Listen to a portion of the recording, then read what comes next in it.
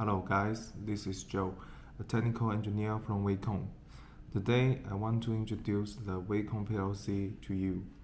PLC is the device that can control a lot of kinds of employment or production processes through digital or analog input and output.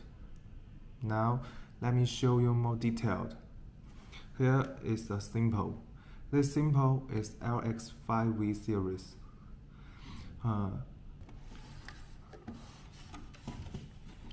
This arrow is the digital input port, and the L and N ports are used for the 220 voltage power supply. And the SS port is the common end of the X terminal. This arrow is the output port, and the 20-volt positive and the COM terminal can be used to power other 20-volt device.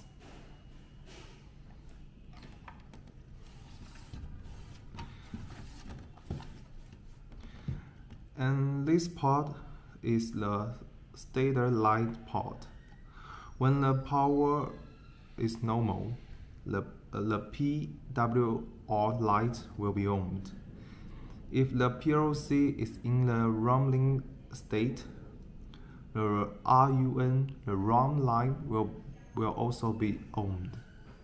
And if the program has an error, the error light will be red.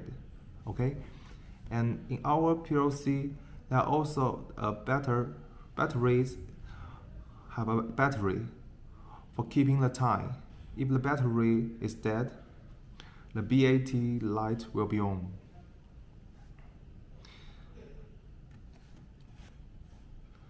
The next arrow is the switch and the communication port. This switch is used to change the operation state of the PLC. This micro USB is used to connect the PC and the PLC for download the project. Then the round 8-pin port is RS422, and the COM1 port is RS485. Those two ports belong to the same port, so you can only choose one of the two when communicating. They both support the 2.WECON protocol and can be used for communication with 2.WECON PLC, 2.WECON HMI or VBox. COM2 is also RS485, but it not only supports 2.WECON protocol, it also supports Modbus protocol.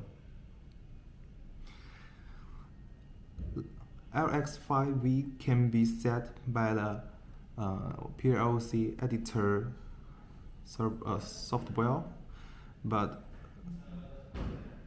LX3V you need to program a ladder to set the communication parameter. And this part is used to connect the BD board. We have many types of BD boards, such as reading analog data or reading the temperature and adding communication ports. We have two sizes of BD boards. The big BD boards can only be used in this port, this position. And the last port is used to connect the expansion module.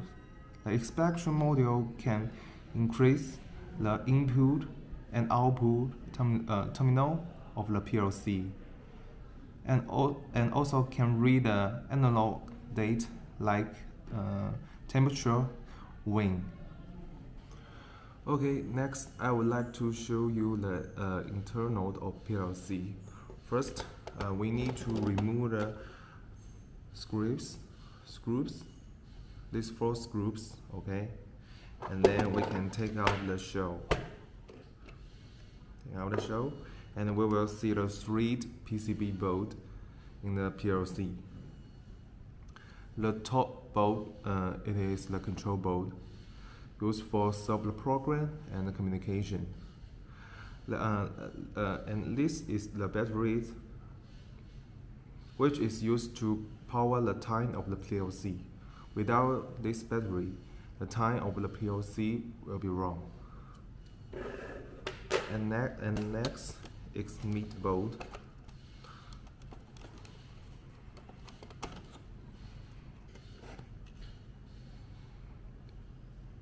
This board is the terminal board, and this part of the device is transistor, which is used to control the input and output terminal. Okay. And the last is the bottom board, is the power board, which is used to power the PLC. Okay, that's all. Thank you for your watching.